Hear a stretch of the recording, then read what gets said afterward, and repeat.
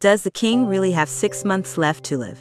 The news spread quickly on social networks, especially on Facebook and TikTok, but was not reported by the main British media, such as the BBC, The Independent, The Telegraph, The Daily Mail, or The Sun. This means that there are two theses. The first concerns a possible fake news on the real health conditions of Charles III. The second is much more worrying, but also rather conspiracy-mongering. It is very unlikely that this is the truth.